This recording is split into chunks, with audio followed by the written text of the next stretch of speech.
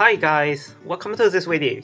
In last video I compiled the Padavan firmware with a CloudWatch machine. It's very simple to compile if you have some Linux knowledge.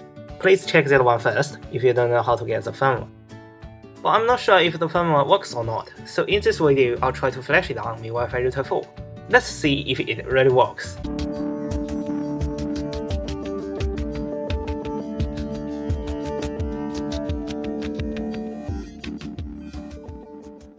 You know, we need to flash the Padavan firmware from the command line interface. We need to do that with mtd command. But the command line interface is locked by default. So I'll try to unlock it with this OpenWT invasion script again. I have done this job many times before, and it worked very well.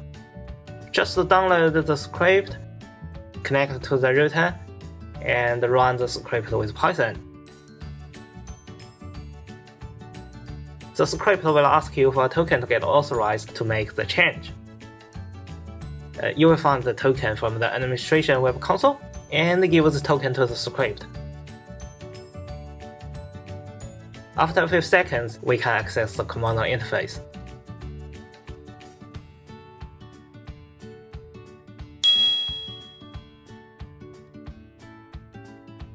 Before installing Padavan, we need to download the Padavan firmware to the TMP directory. I have downloaded the Padavan firmware to my laptop.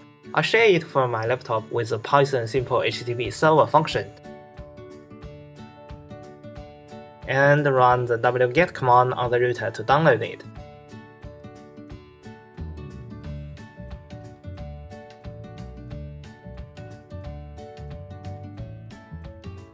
The flash storage on my Wi-Fi router 4 is 128 MB. That is much larger than my Wi-Fi router 4A and 4C. 4A and 4C only have 16 MB. But sometimes larger flash storage doesn't mean it's better. As you may know, different routers have different partition layouts. For the 4C router and 4A router, they only have 16 MB. You can't have lots of partitions on such a small flash storage. The partition layout is very simple. We just flash Padavan into OS1 partition, and that's it. But for this Mi Wi-Fi router 4, the flash storage is 128 MB. There are many partitions like Kernel 0, Kernel 1, root file system partitions, etc. That makes it difficult to flash the firmware.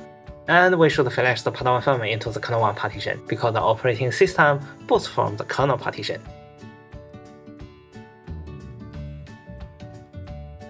If you look at the partition table, you see the size of the Kernel 1 partition is actually 4194304 bytes.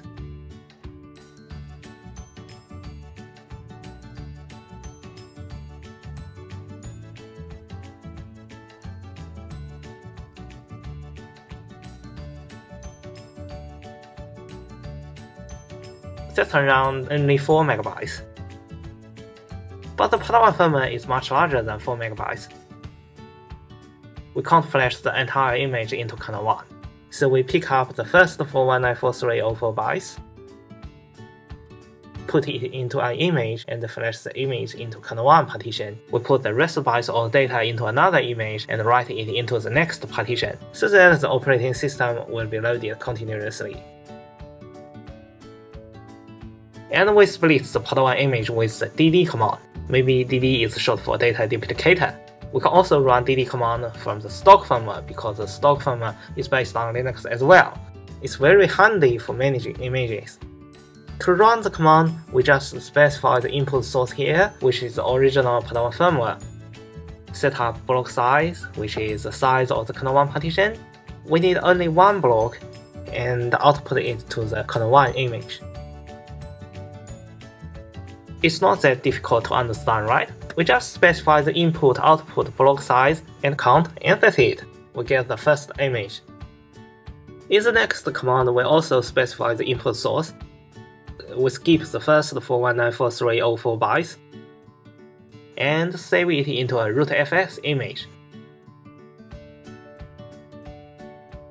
Okay, now we have the two images. We run mtd command to flash them into partitions.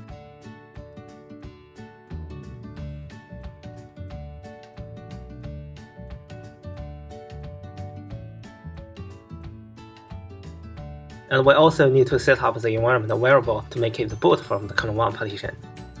because by default, the router boots from either kernel 0 or kernel 1 partition, we just make sure it boots from kernel 1 forever by issuing these nvramp commands. Okay, so far the Padavan firmware has been installed. Let's reboot and see how it goes.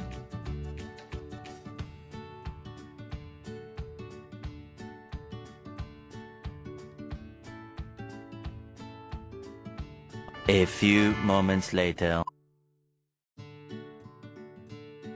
Okay, we are getting an IP address from the router. I have a positive feeling this firmware should work. And let's try to log in the web console. It really works. It looks not bad, right?